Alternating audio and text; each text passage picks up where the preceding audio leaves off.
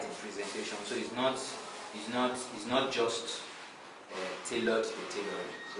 So it can be applied anywhere. So it's kind of a good opportunity that we are learning this in tailoring. I will try to attach it to fashion. I will try, because I'm not a fashion person, but I will try as much as possible to attach this Photoshop to fashion. Okay, let's go into the application. It's heavy, so the system you might need to install it on has to be of a high specification, mostly 4 gig RAM, but nothing basic anyways, but something solid, something that won't crash along the line. This is the list that I can stick with. It is not the strongest, and to me it's just at the base of the ladder. So, but at least it does the job. My system is not hanging, as you can see, so I think I'm happy with it. So first, like I said earlier, it is like any other workspace, any other Microsoft Office, Microsoft Excel. If you've used any of those, you can use it. I think you just need to read, that's all. So first we have the file. Sorry, answer something. Is this CorelDRAW page Photoshop. or Microsoft page? Which of the This is pages? Photoshop. And this is Photoshop. Corel is just like Photoshop also. But okay, I wanted to, now if you want to go to Microsoft page, just click on it, then you go scroll through and get your Microsoft. So I want to know if it's PowerPoint, Microsoft, or whichever one.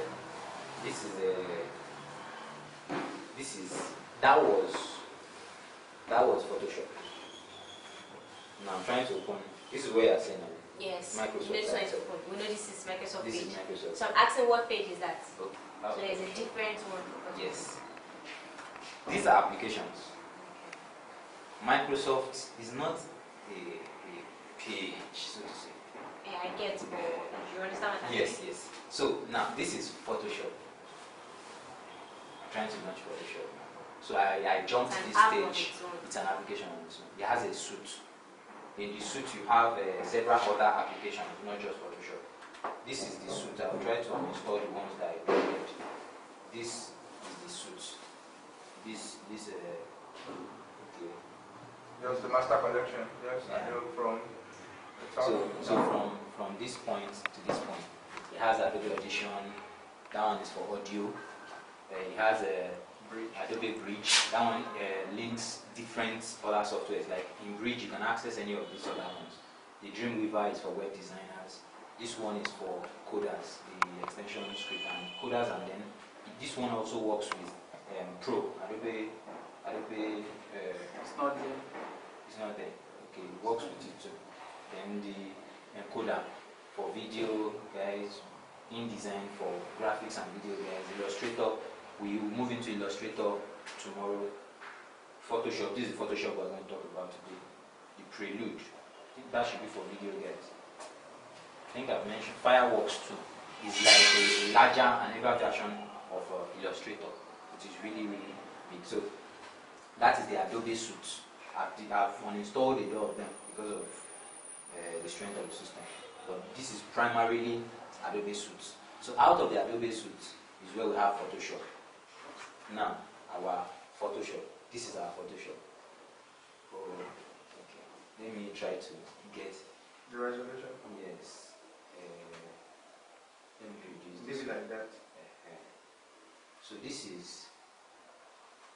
is Adobe Photoshop. Like every other Microsoft software, we have the file, the edit, some details that are particular to this software, the layer. Let me open Microsoft Word.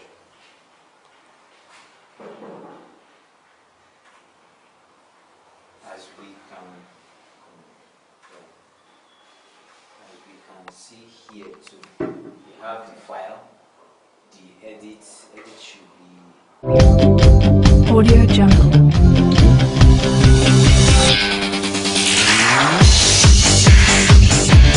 Audio Jungle.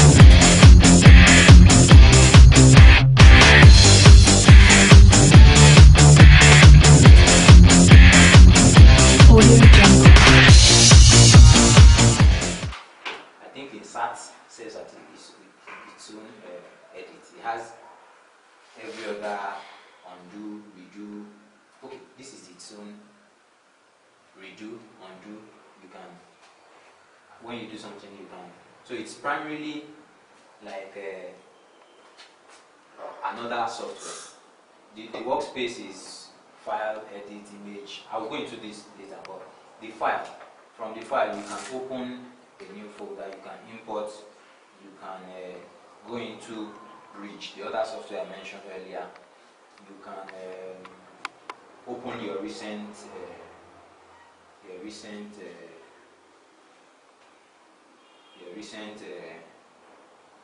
work, things you've done in recent time with it, and a lot of other things. Then the edit, the undo, redo, copy, paste, fill, stroke,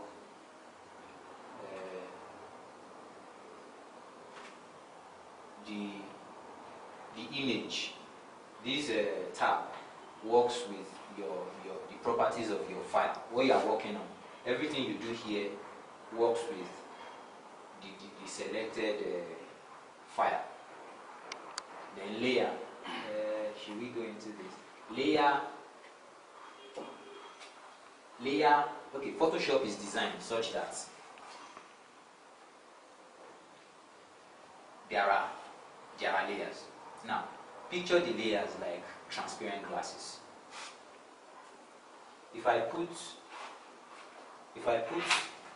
3 transparent glasses together, let's say, now Photoshop layers work like this. They put your design in layers. Okay, look at this.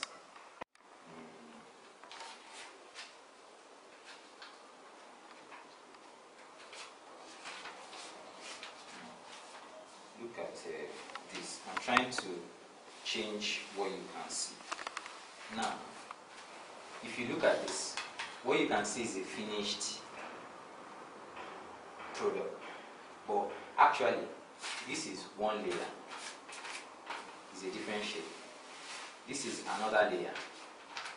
It's a different shape. This is another layer.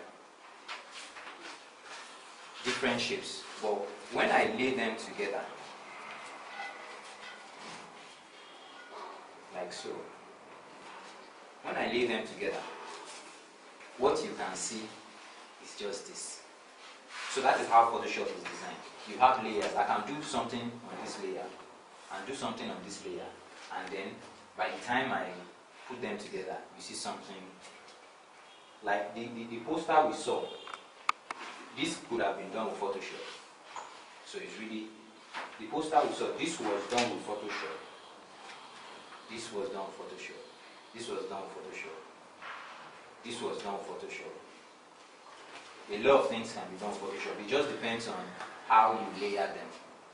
So that is the layer tab. You can rename, you can duplicate layer, you can delete, you can create smart objects. I think from here, this place looks pretty complex. But you can link layers. You can, when I work on this layer, I can make it affect my change on this layer. So let us go to type. Text. This one has to do with text. Like you can type ABC. I don't want to create a file yet. That's what I'm trying to first go through. Then the select. Like we select in Microsoft Word, we can also select in Photoshop. So it's you can select. When you now select, you can now modify what you selected. That's the select tab. And the filter, that is, you are used to filter. I'm not used to it. Mom is not used to filter. Mom is used to filter, so you are good. So filters, this is like the software version of filters. You put brown over Instagram filter, YouTube. So then 3D, that one, it's I can't even run it on this system, it will crash. So it's, let's just move on. the view, how this workspace it looks like. This is where you can adjust it. Now, the window, everything on this side, on that side, you can make adjustments to it here. Like, this is how they view it. This whole thing is the workspace. This is your palette or work area. So these ones are the tabs. These tabs you can modify, like these layers that is checked here. This is it here. If I uncheck it now, if I uncheck it, it is no longer there. If I want anything on that side, something fast, like if I'm working on this side and I want to just flicker to the other side and pick it, I can select it from here, like layers. You can see that it's back. Now I can add more things. Let's say I want to add history. The history is already there. This is my default workspace. Sorry, so I didn't start from zero. Then I can add a lot more things to that side.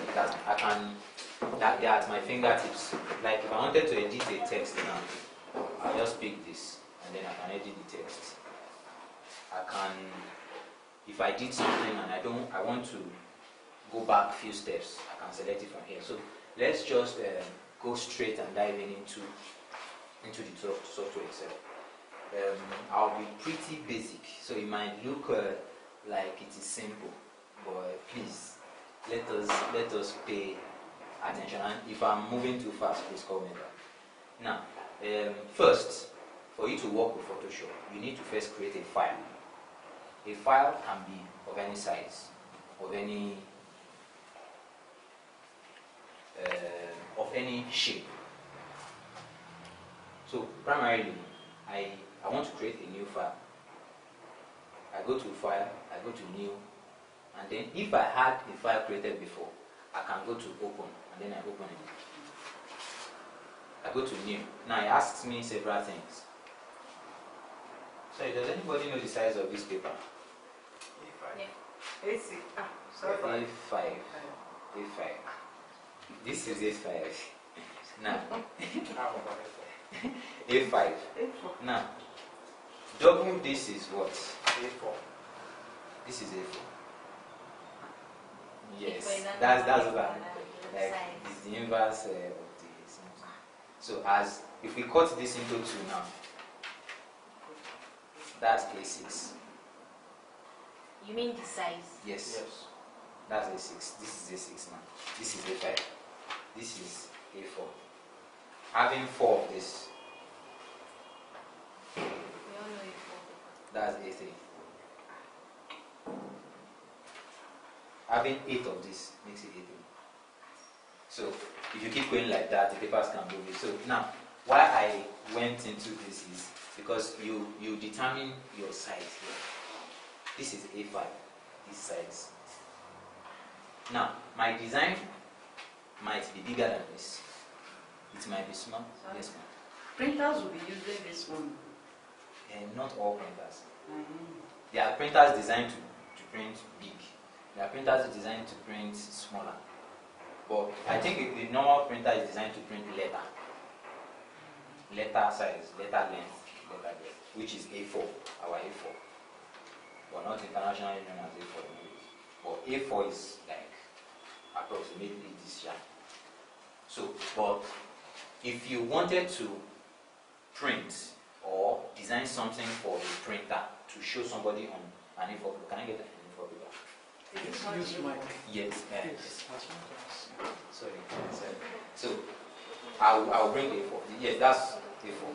So now, if I wanted to show a client, like in our case now, I wanted to design something on a paper, print it, and show someone. I might want to use A4. I might want to use A4.